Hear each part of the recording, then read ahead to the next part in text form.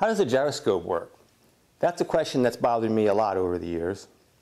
If I try to suspend this wheel from this point right here, it'll fall over if it's not spinning. But if it is spinning, it won't fall over. I'm guessing if you'd never seen a gyroscope before, that you would bet that it would fall over whether it was spinning or not. And then when you saw it not fall over, as if defying gravity, you would be amazed. Well, I think we were all amazed the first time we saw it happen. But we typically see this when we're little kids. And little kids are amazed at things every day. I remember being amazed that the moon would follow me as we went down the road at night in the car. And my parents would always try to explain things to me. For the gyroscope, they would say, angular momentum, precession, don't worry about it, somebody understands it.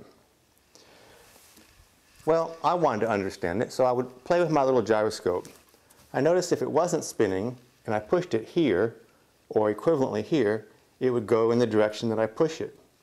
But if it was spinning this way, pushing it here would cause it to go like that. If it was spinning this way, pushing it here would cause it to go like that.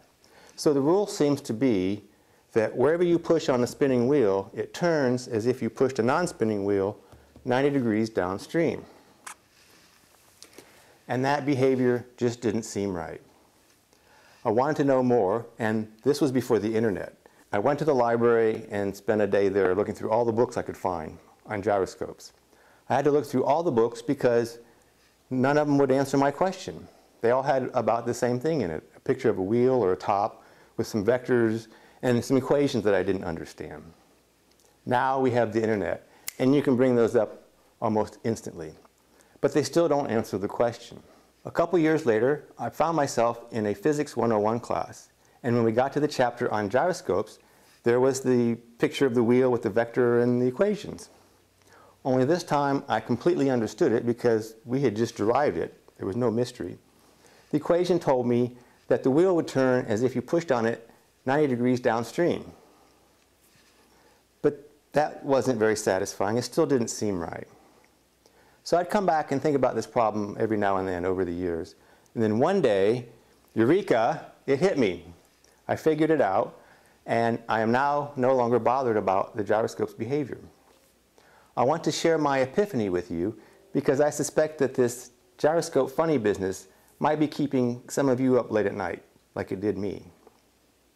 I think the problem comes from our misunderstanding of Newton's laws of motion that we learned in middle school. In particular, Newton's second law, force equals mass times acceleration. Solving for A, we get acceleration equals force divided by the mass. So if we keep the force constant and double the mass, we get half the acceleration. For a given mass, if you double the force, you get twice the acceleration. And that seems reasonable. The thing is, though, that before this equation, for thousands of years, people thought that things would just go in the direction that you push them. And we look at this equation, and go is not in the equation. Go would be v for velocity. Instead, we have a. Acceleration is a change in velocity over time. It's very easy to miss this subtle difference. And I think it was my failure to see this difference which caused me to have this uneasy feeling about the gyroscope. Imagine that we're out in space where there's no gravity or air resistance. And we have this ball, and it's moving along at some constant speed. We'll say it's moving in the x direction, and perpendicular to that we'll have a y direction. Imagine that we have a way to apply a force to the ball, but only in the y direction.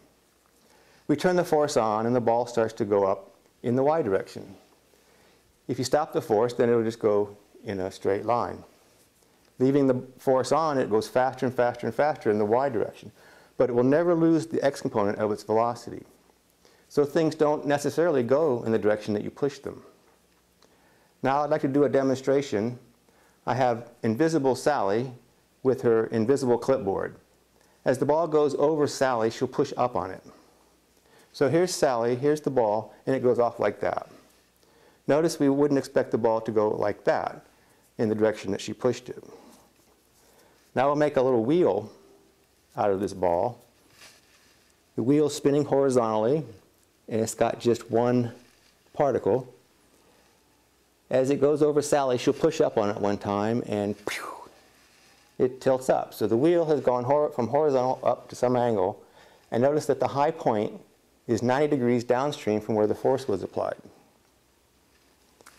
Well, hopefully by now, everyone can see what was my big aha moment.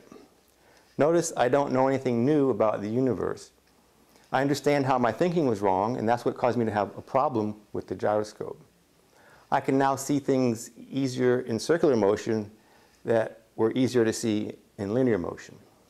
Angular momentum is just a manifestation of linear momentum, though we don't know what causes that.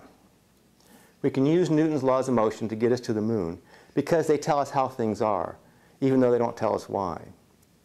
If you'd like something new to lose sleep over, then you might want to ponder what is inertia and how does that work?